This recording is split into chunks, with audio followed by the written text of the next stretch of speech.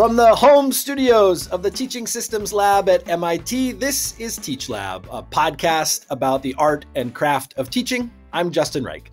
Today we have Barbara Means. Barbara Means is the Executive Director of Learning Science Research at Digital Promise, and she's the author of Learning Online, one of the great summaries of online and blended learning research from the past decade. Barbara, thanks for joining us on TeachLab. Oh, well, thank you so much, Justin. It's really a pleasure. For us to be able to get to know you, can you give us your ed tech story? What was the earliest, most significant encounter that you had with learning technologies that maybe planted the seed of interest that led you to where you are now? Boy, you're asking me to go back to the dark ages now. The dark ages, that's what we want to be. Okay. Pre-internet. I would say the thing that got me interested in educational technology, probably a couple of events. And I think they're both still relevant today. One was I happened to be working for a nonprofit research organization that did work with the armed services. This is way back in the 80s. And we had a project with the Air Force Human Resources Lab to study the parts of jobs for enlisted people that were really essentially problem solving, the things you couldn't automate. Mm-hmm. So their vision was, we're automating the things you can automate, but these things that are really much more conceptual, we can't automate, and we need to be able to train people to do those things better. So we worked at that time. I had a contract and worked with Learning Research and Development Center at Pitt, and with Bolt, Beranek, and Newman, a nonprofit working in this space at the time. And we were working on intelligent tutoring systems. So my collaborators brought those in. And when you saw what people could do in terms of learning how to troubleshoot an F-16 jet engine, and that they could learn as much in 6 months using the simulation in this intelligent tutoring system. These were Lisp tutors way back when, for any Lisp old-timers. Was a programming language that would be a little bit like Fortran or other, that vintage anyway. That vintage. And at the time we thought it couldn't be intelligent unless it was written in Lisp. But seeing how powerful that was, that really impressed me. And then I guess you flash forward some years later, I really became interested in how technology, not really for its own sake, but it actually makes people think about, what am I teaching? What is it I hope people learn and can do? And how do I structure a learning experience that works for them? And so in a way, technology is an invitation, whether it's for a curriculum designer, a teacher, a school leader, to really rethink what they're doing, how they organize it, how they measure it, and what the experience is like for students. And seeing that happen in schools as I was studying early introductions of technology into schools for the Department of Education really got me interested in the potential learning impacts for people who otherwise wouldn't have high quality learning experiences. And also, I think just learning technology adoption is, if you will, kind of the, some like people a catalyzing event. I like that better than the Trojan horse, which actually is bringing bad things. So catalyzing event, exactly. But the Trojan horse metaphor is something like it looks like you're putting the technology in, but you're actually trying to sneak in pedagogy, you're trying to sneak in organizational ideas, you're trying to sneak in all other kinds of ideas and change that people let in through the walls because they go, oh, look at this gift that we've been given in the device. Right. I think there's something to the Trojan horse metaphor. I mean, that certainly resonates quite a bit with me, that that the learning technologies themselves can be interesting, but what's really interesting is maybe it's not completely unique, but a striking way in which communities of faculty and educators are willing to, at least for a period, kind of rethink their practices in the face of this sort of symbol of the future. Here's this shiny new laptop, here's this shiny new device. We don't know exactly what it can do yet, but we're willing to relax some of our assumptions about what the future should look like in order to spread our imagination here. That's right. And it often, it's one thing, there's no shame in saying, I don't know how to use this new technology. And the other thing, it often brings educators together who don't usually work together. That's one of the things we see in a lot of our work with various institutions. So suddenly you're team teaching, or you're working with somebody who's an instructional designer that you normally wouldn't work with, but that instructional designer knows how to use the technology. Yep, bringing different kinds of people with different kinds of expertise together. So tell us a little bit about what you're working on most recently, because I know some of your recent research is focused on responses to COVID. What are you studying, and what are you finding that educators might find helpful right now? Yes, we are. We have been looking at COVID, and much of this has been at the undergraduate level. We did a survey in May of a nationally representative sample of over 1,000 students who had been taking a college course for credit that had in-person class meetings before COVID and then had to go entirely remote.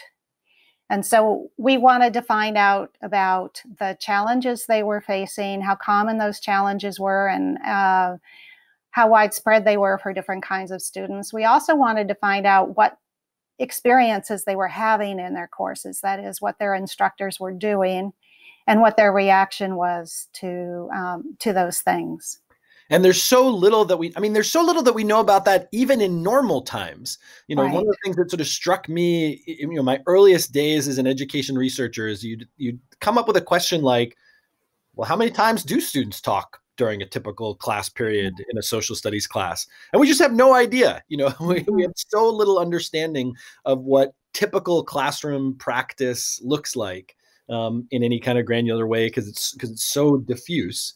And so, it sounds like you really found a way of targeting these students who are sort of stuck in this emergency pivot and happen to be there for this moment. What did you find out about their experiences and their responses that seems most important to you now? Well, one of the things that really hit me was when we asked them about what challenges they experienced. By far and away, the biggest one, the most commonly reported as a major problem for them, was maintaining motivation for the course. And we asked them to describe the challenge first and then categorize it. And as we read the descriptions, a couple of things really hit home. One was that the loss of a routine was really hard for people. And this is apart from some other real challenges, like having conflicts with a job you had to get to put food on the table, or conflicts with family or childcare responsibilities, but just simply loss of that routine. Students described it being hard to get out of bed, or hard to make yourself go and get online and do work on your course. So that was one thing. The other thing that really came through was there was definitely a social aspect to this. I was somewhat surprised how much undergraduate students reported missing contact with their instructor, not being able to talk to my instructor, not being able to get an answer from my instructor right away, feeling at a distance from their instructor and their peers. They also described missing their peers, which was less of a surprise. Yeah. So that was on the challenge side, what I was surprised by. On the side of, in terms of practices and what they experienced, there of course was a great variation in how much, what kind of instruction they experienced, and in whether it was just a matter of posting materials online for students to complete and then taking some online exams, or whether there actually were Zoom sessions for smaller courses or other kinds of synchronous instruction. But the interesting thing was when we asked them about a set of practices that we took because they're generally known to be correlated with student satisfaction and or learning in courses, those courses for which the students said there was a higher number of these practices used, the students were also much more satisfied with their learning in those And what are some examples of those kinds of well-known practices? Well, the three that turned out to be the most influential, the first one was using real life examples to illustrate the course content. Mm-hmm. So having the instructor actually bring it to something that comes from the real world. And of course, you don't need, you do that offline, not just online. But you can do it before a pandemic, you can do it during a pandemic, just good teaching. It's just good teaching. But some students did complain or did observe that there was less use of real life examples during the pandemic than before. And in part, that was probably because instructional time was truncated. And the instructor felt, okay, I've got to keep moving through the curriculum. Yep. I got to hit the core pieces, do the formulas, skip the application. Yeah, exactly. Anyway, so use of those real world applications were really important. The second one was getting personal messages from the instructor. Mm-hmm. So speaking to that interpersonal piece. And so getting those messages, they could have been, are you okay? Yep. Are you in good health? Also about, do you have access to what you need in order to get online? And just, I notice you're falling behind. Is there anything I can do to help you?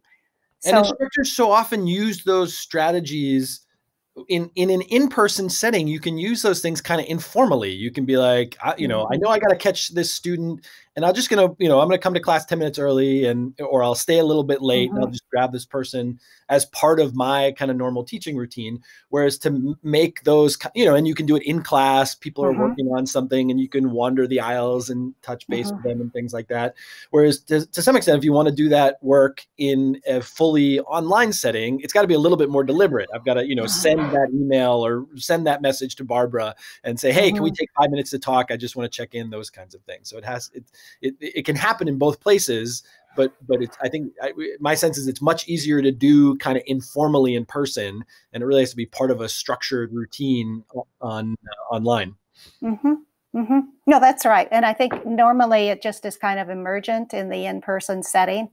Now, there are technology tools that can help you do this, and systems that can identify students that are not participating, and that can even set up the emails for you that they may look personal to the student, but in fact, be emails that have, you've been given a shell for the email that you can customize as you like.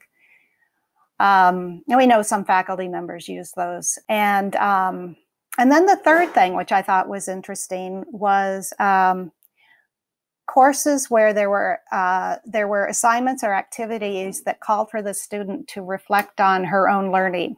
Mm-hmm. What is it you understand? What don't you understand? And so those were the three practices that had the strongest relationship with satisfaction with students' learning and with the course in general. Good. So good teaching practices to be done at any time, but particularly important now. I mean, all the things you're saying resonate. We did a study in our lab where we interviewed 40 K-12 teachers across the country, public, private, independent, math, science, social studies, PE, music, kind of, it wasn't nationally representative, but we got a group that was pretty wide ranging. And certainly student motivation was the top of their concerns, along with connectivity in K-12. But that sense of how do we keep folks connected? I'll tell you, the other thing and that report was called "What's Lost, What's Left, What's Next." And we can put both of these things in the show notes. But another thing that your comments, especially about the importance of connecting with instructors, make me think of is in March. If you had asked me what colleges should do to make it through the rest of the semester, I would have said something like, in a lot of cases, people have spent a lot of money building online courses in the most common topics that are taught in higher education. And instead of trying to, in the midst of a pandemic with 2 kids running around your feet, trying to whip together some Zoom class, you should just probably point people to what's ever on OpenStax or Coursera or edX, and say, go have at it, and then come back and meet me once a week and we'll talk about what you're learning. I was surprised at how little my perception is that happened. And I have the sense that there was no widespread student demand. I've heard nowhere where there are groups of students saying, why do we have to take these lousy courses that our instructors are whipping up out of nowhere when there's better materials available elsewhere? And instead, students saying, no, I still want my version of introduction to microeconomics taught to me by my professor in my little university, whatever that happens to be. Does that resonate for you? Oh, that really resonates with me. I remember actually one student's comment was, and they were lauding their professor because they said, instead of showing us videos of other people teaching the topic, she recorded herself doing it. Right. And these other videos might have cost thousands of dollars for someone to put together. They might have been much better, but that student wants her professor. I think that's exactly right. And it really again points to this personal relationship aspect of teaching and learning that seems to be so important for maintaining motivation. We did hear there were quite a few universities that for equity reasons told their instructors, don't do any synchronous instruction in the spring. Just put everything online and let students do it asynchronously, that is on their own time whenever they wanted. We found that when there were no synchronous sessions, which could have been either with the professor, or it could have been online office hours, or it could have been working with a teaching assistant in a section. But if there were no synchronous sessions, the students were less happy with their course and their learning.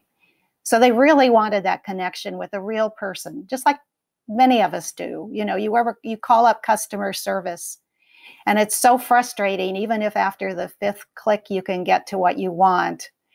You just want to say, I want a real person to talk to me and tell me they're sorry. And for people who are sort of immersed in the research on instructional design, this emphasis on the synchronous during the pandemic is a little bit odd. Because in fact, I think many instructional design frameworks for people who are opting into online learning, online college courses would say, yeah, there are a lot of good reasons to use things that aren't anchored to time. People work at different times. They live in different parts of the world. That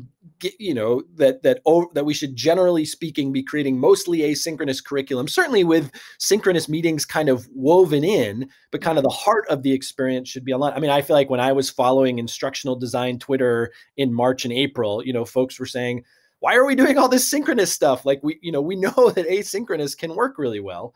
But to me, there's sort of a signal there that like asynchronous can work really well when you've opted into it, when you've chosen it, when you sort of knew what you were up against, and could prepare yourself to thread that approach to learning in your life. By contrast, if sort of the rug gets pulled out from you and your in-person school just stops, then you want something that's close to that, which is crummy Zoom school, ends up being, more desirable in some ways than even the best, most well-prepared asynchronous materials. Now, one of the things we did find, we also did case studies. We've been working with colleges and universities that serve large numbers of low-income students and students of color.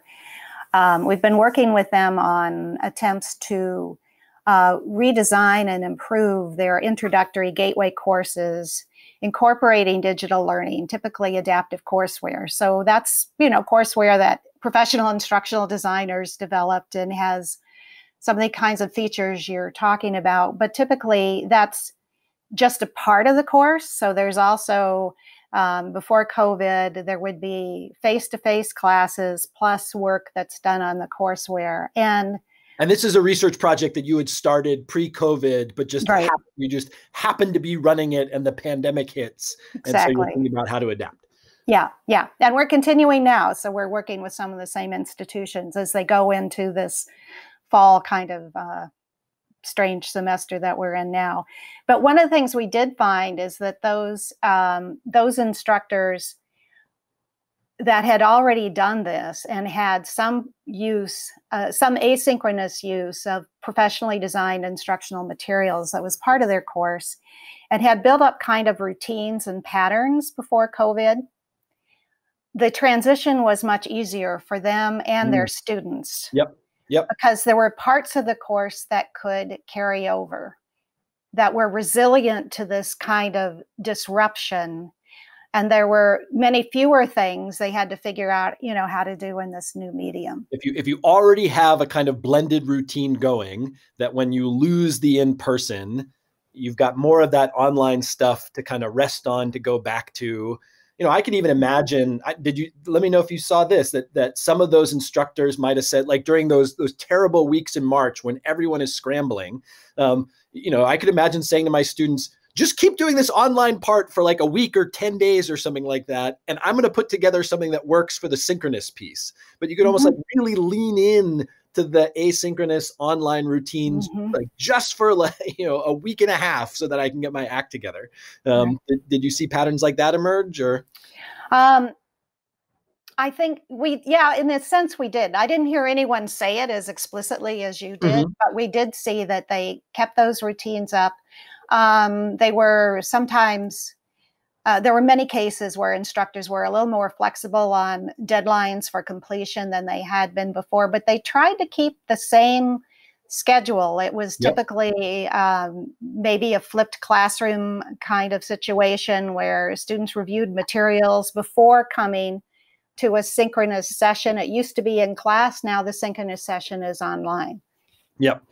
Well, pre-COVID, if you had said, what are the best ways to improve gateway classes for students in community colleges or state colleges to help improve their persistence? Online learning, blended learning is one reasonable option, but it's not the sort of, in my view, it's not the dispositively obvious option. There are other things that you could choose about, better advising, better coaching, more active learning in classrooms and things like that. Online blended learning, it's like a promising thing to try, but not the one obvious thing to do. But it does strike me that in a world of growing climate change, this is not going to be the only pandemic that we face in our lifetimes, very likely. We're going to continue to see more interrupted schooling from fires, from extreme weather events, for other kinds of things that schools just are going to find that they have to become more robust to more frequent interruptions. And that may require school, for the reasons that you just said. It's not that blended learning is the number one best way to make schooling better. But if you know that school is going to be interrupted a lot, having everyone have some experience and some practice with those routines is awfully helpful. Right. Argument resonate for you? Yeah, no, I agree with that entirely. I do think that if you will, the secret ingredient, the biggest secret ingredient, I think, is around the active learning and trying to have more active learning in synchronous time, as well as hopefully as courseware improves, there'll be really more active learning within that as well. And active learning here defined as not just lecturing to students, but interspersing lectures with turn and talk activities, with reflection activities, with peer teaching activities. Is that how you define it? Sort of a whole range of things that break up teacher talk and force students to articulate their thinking to themselves or to each other. That's right. Exactly. And to attempt to apply ideas in applications and in different situations. And I think those techniques are really important. And as we can perhaps offload some of the just transmitting information to some of the digital learning systems and to time outside of synchronous time, I think we can have a more constructive use of those precious minutes when students and instructors are actually together.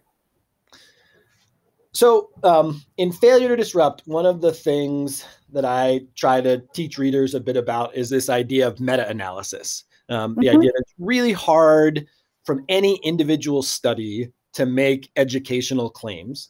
And the way that knowledge moves forward in sciences and the way that we should think about applying science about learning and education to our work in schools is, ideally by waiting till we have lots of studies done and can kind of sum up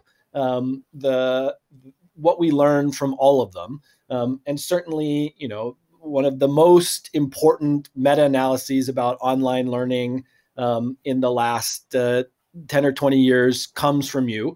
I think originally published for the Institute of Education Sciences in 2010, correct me if I'm wrong there, and then republished and expanded as a book called Learning Online in 2014. You've had lots of contributions to the field of learning science, but this is really like a signature one that many people have come back to, where you took all of the really rigorous studies that you could find about that compared online and blended learning, or online and face-to-face learning, and blended and face-to-face learning. And the summary that you point towards there is that in a lot of these research studies that were done, we find little differences in outcomes between online learning and face-to-face learning. And sometimes that we find that blended learning has outcomes that's like a little bit better than just online learning, maybe a little bit better than just face-to-face learning. Is that a fair summary of the argument that you made in 2010 and 2014? I think that's a fair summary. The only thing I would add is, we did find that blended learning on average was better than face-to-face, but we also found that in most of the studies going into the meta-analysis, there really was a difference other than the modality. Mm-hmm. That is, if you really had what an economist or some other methodologist might consider the purest study, the Richard Clark study, where everything is exactly the same, only one is entirely face-to-face and the other is blended. I would argue it's probably an impossible dream, but if you really could do that, you probably wouldn't find a difference. Any difference at all. That part of what's happening in the blended learning is that you're having some other instructional improvement. You're having more time, more active learning, something else better that's happening. Right. And I think that's where the improvement that's likely where the improvement comes from, would be my bet. Nevertheless, I remain, and I think the book is pretty positive about blended learning as an approach, and I remain positive about it. Certainly the COVID experience has added, I guess, another reason to be positive about blended learning as an approach. I do think it gives you more resilience. Mm-hmm. It can give just the ways we were talking about. We just finished talking about. It can give the student multiple ways to learn the same objective because it's explained in different ways. You can keep that personal connection with an instructor when you've got blend rather than fully online. It's easier to have that personal touch.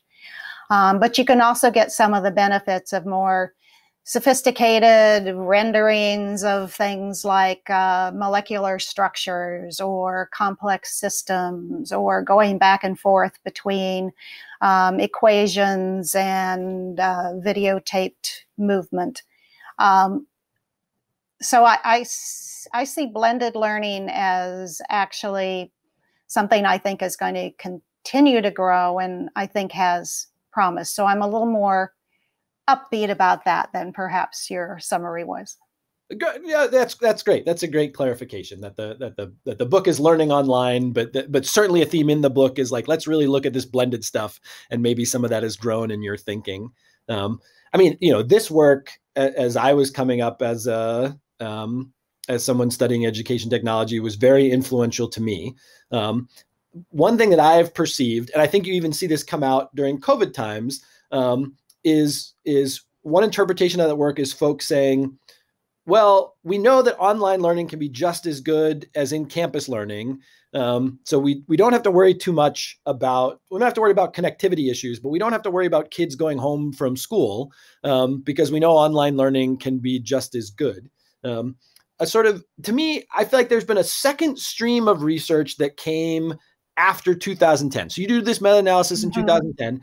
There's lots of randomized controlled trials. As you point out in the book, many of them happen in medicine. Few of them happen in K-6. A number of them are sort of scattered 6 through 12 and in different parts of higher education. But then since 2010, there's just this like surge of online learning. There are many, many more people. One source of that surge is massive open online courses, but community colleges are offering way more of these courses. Virtual schools are growing across the country. And so I feel like between 2010 and 2020, there's sort of another wave of studies which are typically not experimental. They're typically observational. So learning online mostly focuses on randomized controlled trials where there's some effort to control the difference between the people in the face-to-face condition and the people in the online or blended condition. There's a guy who is a community college researcher in California, who in 2011 published an article in which he described the online penalty, which when he looked at this observational data from the California community college system, he said, actually, we're seeing that when people take online courses, their outcomes are a little bit worse than face-to-face, and that's a bit of a problem. But the real problem is that for our Latin American students, our Latina students, the outcomes are substantially worse online than face-to-face. We found similar kinds of things when we looked at massive open online courses that people who we found it globally. We found that people who came from countries with low levels of human development index, less education, less healthcare, less GDP, things like that, passed courses at lower rates than folks from more affluent countries, even controlling for a level of education and things like that. Susan Dynarski looked at a bunch of these kinds of studies and had an article in the New York Times, which says online learning is hurting the students it's most supposed to help. That basically there's, that Reich was kind of onto something with this idea of an online penalty. That for a lot of people, when you switch from, it seems like when you look at these things, not experimentally, but observationally, when you send tens of thousands of people into a community college system and watch what happens to them, that they do a little bit worse in online learning in general, but particularly people with low prior achievement, people who weren't well served by the education system, people from racial minorities, people from lower class backgrounds, sometimes younger learners versus older learners, they do worse in online learning. And to me, the sort of summary from that is a little bit different from learning online. I mean, the summary that I took away from the meta-analysis and learning online is we can make online learning that's just as good as face-to-face learning. We can make blended learning that's maybe a little bit better.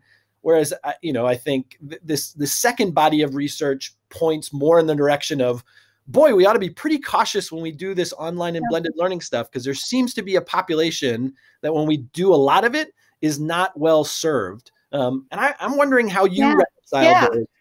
Well, actually, there is a chapter in Learning Online, which is learning for less prepared students, which actually takes up exactly this issue. And even at that time, by 2014, there were a number of studies coming out of the Community College Research Center analyzing data from large systems like Virginia and Colorado. I'm sorry, Washington State. The Teachers College's Community College Research Center, which has done some really terrific work over the years. And showing that there were lower course pass rates and lower grades in online versions of courses for low-income students and students of color. And so the book does take that up, and that is my argument is that was a critique of the kind of online learning that was offered, and it was a critique of online as opposed to blended learning. That's partly why the book comes out much more strongly in favor of blended learning. I do think this does point up that as researchers, we really need to disaggregate our data and look for important student groups, not just look at the average overall. I see it as kind of similar to the MOOC phenomenon you describe in your book, where we know that for some people, MOOCs are fabulous. They learn a lot of things, they do really well, but we also know most of the people that are participating in them, in fact, already have a bachelor's degree. So MOOCs are not going to be the answer to bringing undergraduate education to everybody. It helps, as you say, it helps the rich get richer. Is it fair to say that a bunch of the, most of the studies that we have, these sort of randomized controlled trials pre 2010, just weren't big enough to do a lot of that disaggregation, that most of them don't attend to issues of race, either because they were too small, or even some of the ones that were bigger. I haven't gone through them all systematically, but it just seemed like that question of how do people from different backgrounds and different life circumstances use technology differently is one that has been taken up much more robustly in the last 10 years looking at online learning than in the years before that. How fair of a characterization do you think that is? I think that's very fair. I would agree with that. And you do need the really large numbers in order to look at some of these issues and have appropriate controls for other variables. And of course, the mess of the really large numbers is that a lot of these things are not experimental. So a lot of the research that the Community College Research Center does, which is it's excellent in the sense it's like, here's the entire state of Washington for 2 or 3 years. Right. But those students were not randomly assigned to be in the online condition or in the face-to-face learning condition or any other condition. They're just people who signed up for their courses.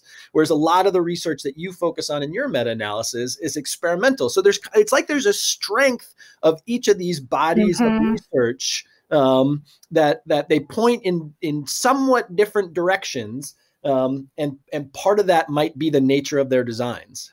Right. I think part of that is the nature of their designs, and there's also the issue that many of the things that can affect your learning online correlate with each other. Yep. In our survey this spring, one of the things we found when we looked at the different challenges students reporting encountering, the number of those challenges and the severity of them was greater for some kinds of students than for others. So, and particularly students that were from lower income households and students who were Latinx in particular, had more challenges. They were more likely, for example, to be responsible for taking care of children during this period. Childcare is something that I've been thinking a lot about in online learning, because one of the things that online learning researchers have become very interested is this idea of self-regulated learning. This idea that there are a set of practices that are good practices to have you be an effective, independent online learner, that you can set schedules, that you can hold yourself to deadlines, that you can have goals, that you can go back and review materials when you need to. There's sort of a series of things, some of which we can like abstract out from the learning logs that people leave in online systems. Like, look, this person always shows up at the same time week after week, or look, this person, when they get things wrong, they go back earlier in the course. And I think a lot of learning scientists, particularly those with kind of like a psychologist bent, have thought of those things as traits of individuals. We did this study of people who were taking a massive open online course based blended supply chain management degree at MIT. And one of the things that struck us was that the men persisted a little bit more than the women. And when we were talking to the men about how they got through this class, they said things like, well, I stay late at work. I work, I find some time on the weekends. I take my lunch breaks off. And some of that is like, oh, that's really good self-regulated learning. That's really good sort of setting these strategies. It is also shirking family responsibilities. Like another way of describing those same characteristics is that I'm not meeting the responsibilities that I have to my family and my community. And in most cultures, men can do that more easily than women. This sort of self-regulated learning, not so much a trait, but a condition. That there's that we can't to bring it back to this group of folks that you were studying. There's maybe a little bit of instruction, of guidance that we can give to low-income Latinx students about how to balance childcare responsibilities with learning. But it's not a thing that you can like fix someone's self-regulated learning traits and have be better. You have to fix the conditions under which they're learning. Like society needs better childcare to be able to make these things more equitable. Yeah, no, I totally agree. I think one of the things we need to be more aware of is what conditions people are learning under. And some of the things we heard about from students during the COVID this spring really pointed to things that were actually inequities that existed before. Long before. Yep. That is, so it may be that there was a computer lab at school, but if you have to arrange to be at school extra hours to use the computer and the internet there, you are at a disadvantage to the student who has a great connection at home and their own laptop. And those things are happening before. We just happened to become much more aware of them this spring. We became much more aware of them, even as they were getting worse. Because those exact same populations that you're talking about, low income, Latino, Black students, those were also the same students who are living in communities more likely to be disproportionately affected by COVID, less healthcare, more likely to be affected by the recession. They're sort of within educational system factors and beyond educational system factors. My colleague, Tressie McMillan Cottom, who's a great sociologist of higher education, she was talking about K-12 schools when she talked about this online, but she said, look, we have just dramatically underestimated the power of the building. The building that brings people into the same space to be in the same conditions with one another. There are a lot of really affluent people in college. There's a lot of much less affluent people in college. And they all end up sitting in the same crappy desks that are bolted to the floor right, in the 1950s auditorium. And there is a meaningful equalizing function of that building that we miss. That's right. One thing I took away from the beginning, the introduction to learning online, is an argument that to analyze technologies, there's a lot of particularities to it. Like it's a particular technology in a particular subject area, in a particular domain. And I thought hard about that as I was writing Failure to Disrupt, because I think very highly of your work. And I decided to do something different, which is to say, for a lot of technologies, there's basically three types of them. There's these instructor guided courses, like massive open online courses, where an instructor sort of sets the pace of things. There are algorithm guided tools like adaptive tutors, and there are these peer guided networks. And so I was curious to get your, and the reason why those categories are useful is that new technologies are not new. Education technology, venture capitalists will come and tell you that they've built the brandiest new thing ever. And if you ask a couple of questions, and if you know something about this ed tech history, you can go, oh, no, that's just an adaptive tutor. Like, we know those things kind of work in math, and they don't really work that well in reading. There's certain things they do in early language acquisition, but not in later language acquisition. So I can make a good guess about how your brandy new thing works, because I know a little bit about the past and can put it in this classification. And I was wondering if, when you read Failure to Disrupt, you thought to yourself, oh, these seem like three reasonable classifications and this is working, or if you thought to yourself, no, things are much more granular and much more complicated than this, that there's some things that readers are going to miss if they only look at large-scale learning technologies through these three categories. Well, I actually liked your three categories. I think the idea of who is controlling the content seems like a really important one to me. But I still would also go back to the complexity of this, because I do think the nature of what you're trying to learn is also important.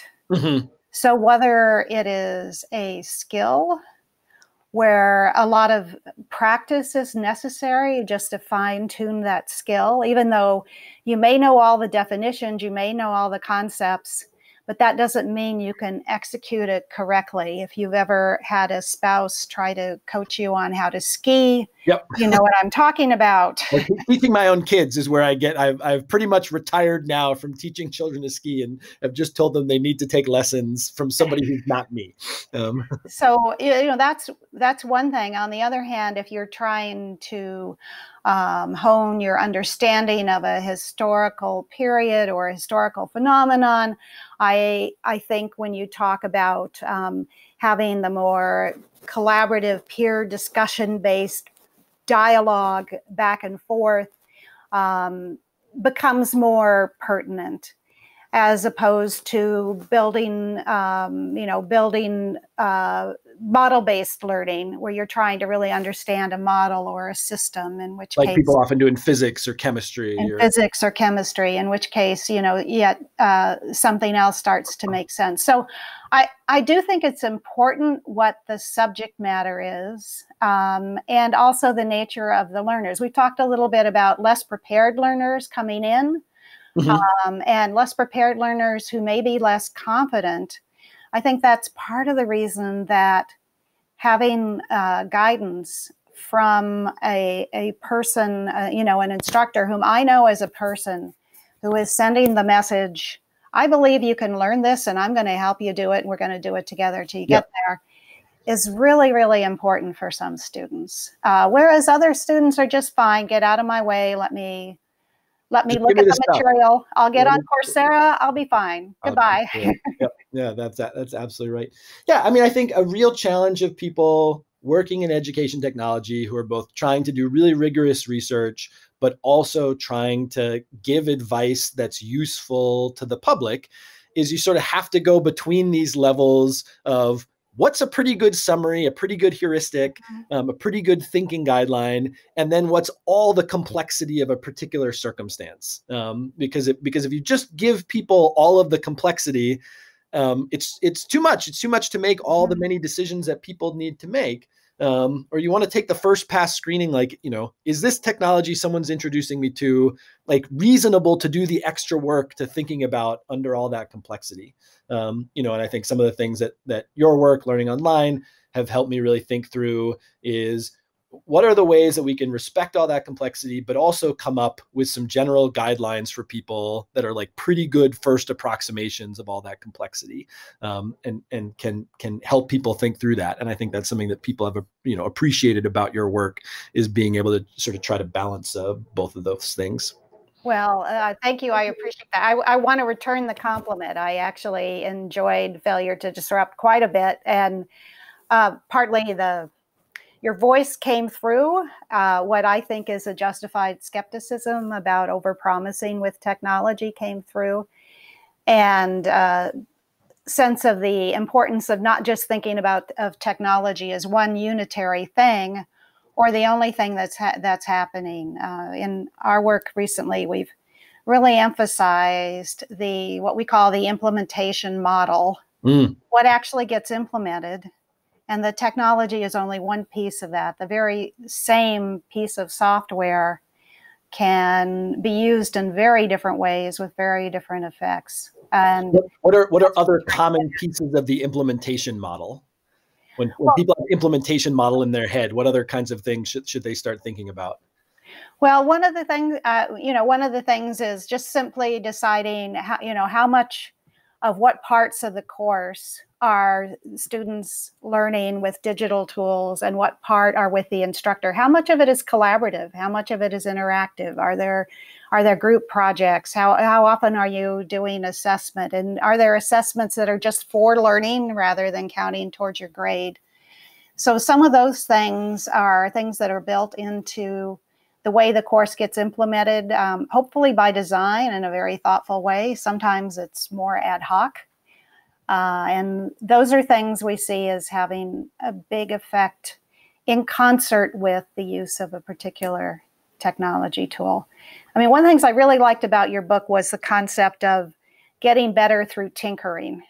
I've actually used that metaphor before myself, so maybe that's part of why I like it. So the way we see with what we're doing now with instructors is these are instructors that really want to improve their teaching and learning, and they know it's going to take multiple changes and it's not going to be perfect the first time. And what we try to help them do is collect kinds of data and analyze the data in a way that helps them see, okay, these things seem to be a step in the right direction. These others, it seemed like a good idea, but oh my gosh, the students hated it, or they didn't use it, or they were confused by it. Well, Barbara, I think that's a great place to end our conversation, asking people just to continue to think about, where does the technology fit in what you describe as the implementation model in the broader context? How does it work not to sort of sweep away the past, but to sort of iteratively, step by step, tinker by tinker, make our way to something better and something more robust for the future. So Barbara, thanks so much for joining us on TeachLab. Oh, well, thank you, Justin. It was really a pleasure.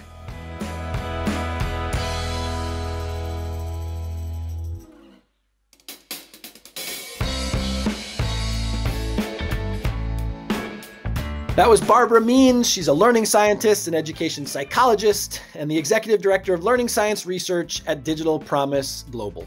I hope you enjoyed our conversation where we talked about COVID-19, its effect on students, how it differentially affects different students, and then being able to step back to one of her real signature works, Learning Online, which we'll link to in the show notes, and make some comparison to Failure to Disrupt, which was published by me just more recently.